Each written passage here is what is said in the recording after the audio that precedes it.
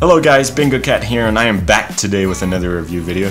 So today I will be reviewing the iPad Mini 4. The iPad Mini 4 was released on September 9th, 2015, and here I am with the iPad Mini 4 over 1 year later. Now I actually didn't buy the iPad Mini 4 when it came out. I only bought this iPad Mini 4 a few weeks ago on eBay for $300.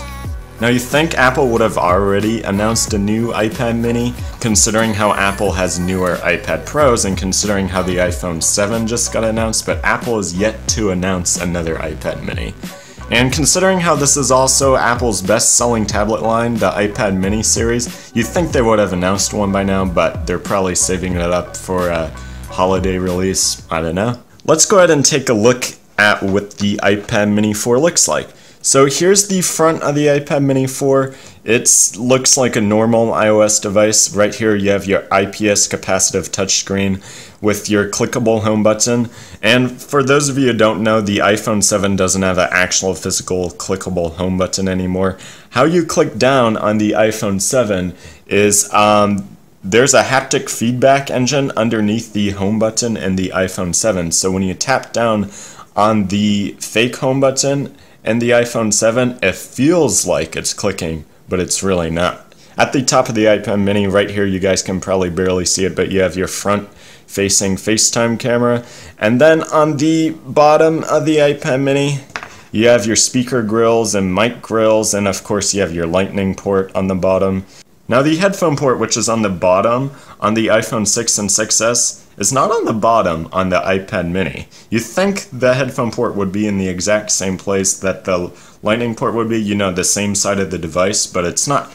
Instead, what Apple does on the iPad lines is they put the headphone port on the top here. Also on the top of the iPad, you have your power button and sleep/wake button right over here. And then on the right side of the iPad, you have your volume buttons. This is volume up, this is volume down. And then on the left side of the iPad here, you have nothing. On the back of the iPad at the top left corner, you have your camera right here. Now something I like about this iPad that, you know, isn't exactly in the iPhones anymore is that there's no camera bulge. The camera is nice and integrated into the device. I like it how you can rest your iPad flat on a table like this and it's not wobbly because there's a camera bulge. So yeah, let's move on to specs about this iPad. This iPad has an Apple A8 chip with 64-bit architecture, and the amount of RAM that this thing has is 2 GB of RAM, which is pretty low in 2016 standards. As far as storage goes, you can choose to have 32 GB or 120 GB of flash memory.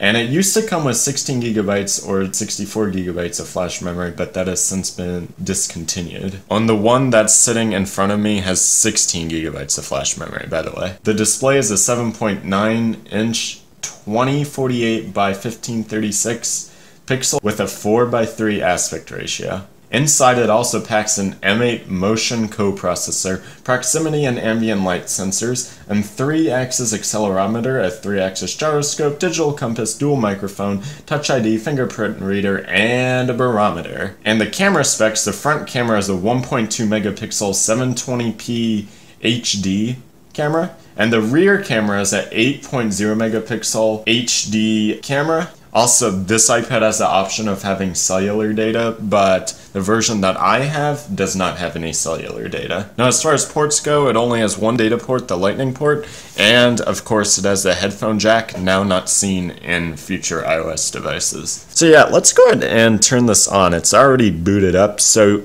the great thing about this iPad, since it has Touch ID, you can just use your fingerprint to unlock the iPad. So yeah, let's go ahead and do that right now.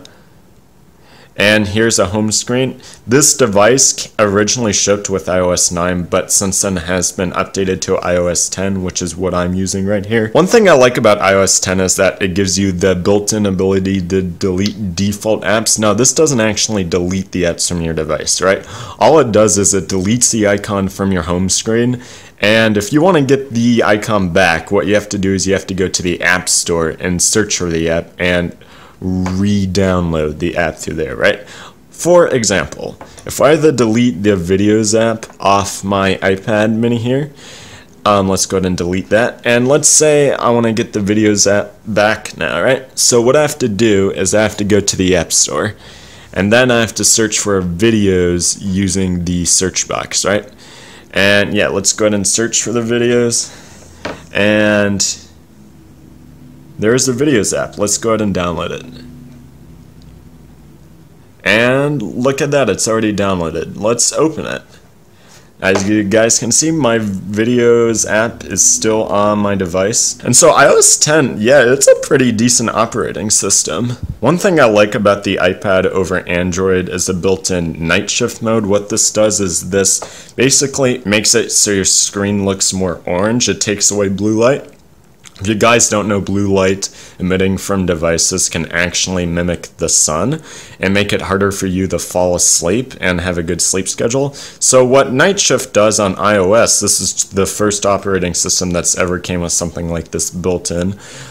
Basically, it tries to remove as much blue light as possible. There's still obvious blue here, but it removes the kind of blue light that's supposed to keep you awake at night. Most of you guys probably within the last 9 years have used or heard of iOS in some fashion or another. All of you guys know that it's extremely easy to use. Basically, if you want additional apps to go onto your iOS device, you just go into the App Store and hit the Get button or the Buy button or whatever, and then they just magically appear on your device. And to remove it from your device, you just, hold down on the app you want to delete and then tap the X right there. Really easy. Now, I did see an iPad commercial that Apple debuted this year that depicted the iPad as a real computer. Just when you think you know what a computer is, you see a keyboard that can just get out of the way. Would I say that this is worthy of being a real computer? Hi Siri, what's the party for? I just got a keyboard. I'm a computer now, like you. So you have more power? Like an Intel Core i7 processor?